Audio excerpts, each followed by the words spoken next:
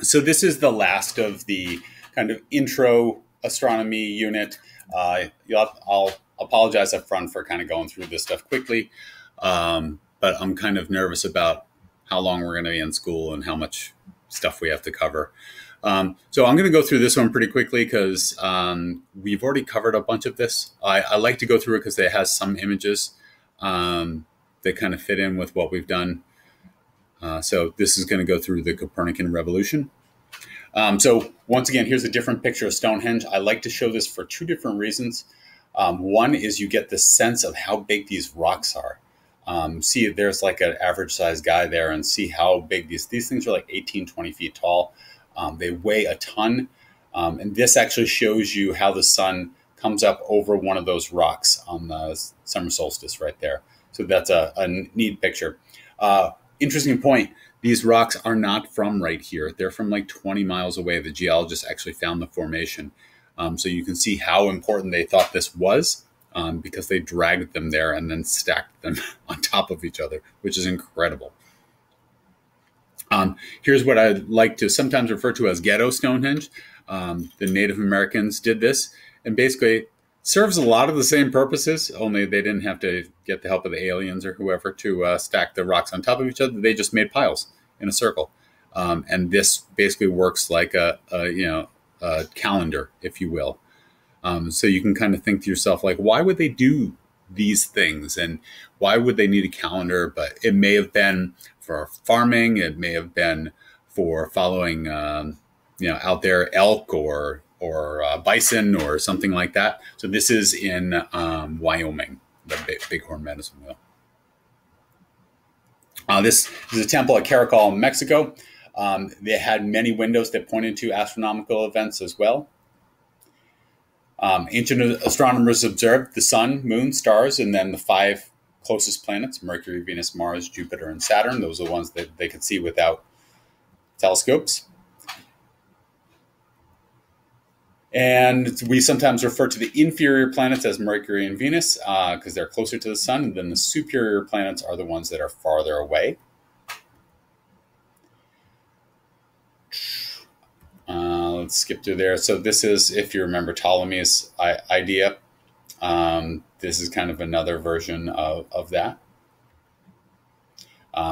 Showing how they give the retrograde as we pass Mars in our orbit, since our orbit takes less time. So some of the foundations of the Copernican revolution. The Earth is not at the center of everything. The center of the Earth is the center of the moon's orbit. All planets revolve around the sun. The stars are very much farther away than the sun. The apparent movement of the stars around the Earth is due to the Earth's rotation.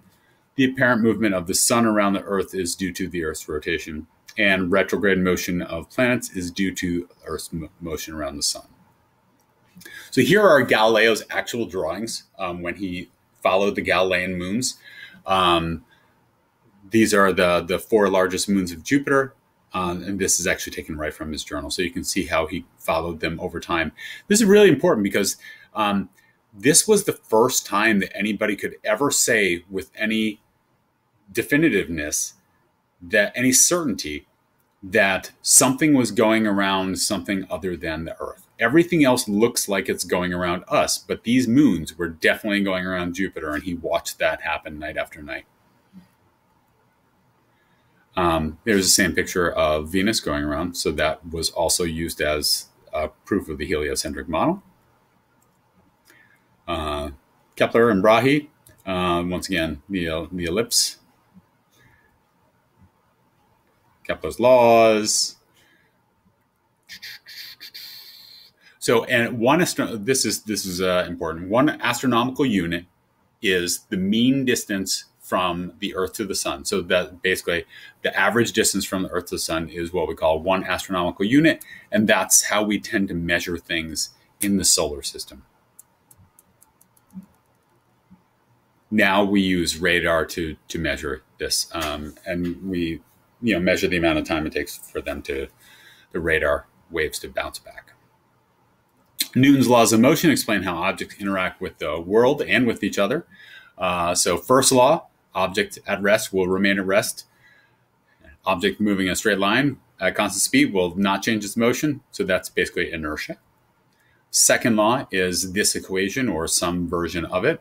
A equals F over M or F equals MA, however you want to say it. And Newton's third law is action-reaction.